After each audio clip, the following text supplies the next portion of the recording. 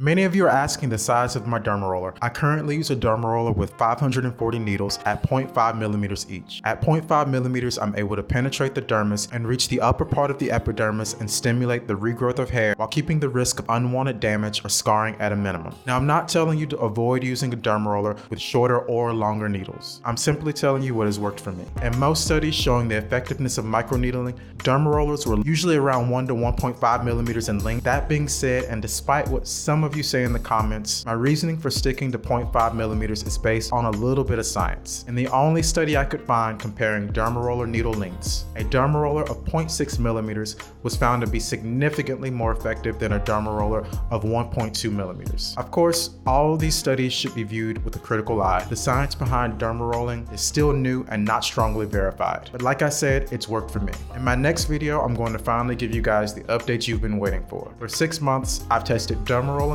coffee, and a few lifestyle changes to see if they really make a difference alone, and if they do benefit my hair, what happens if I abruptly stop after 30 days of application. I took plenty of photos and videos, and I did my best to keep the lighting and angles as consistent as possible. Spoiler alert, I am pretty happy with the results. I hope to see you in that video, and I'm wishing you all a happy and blessed day. Peace.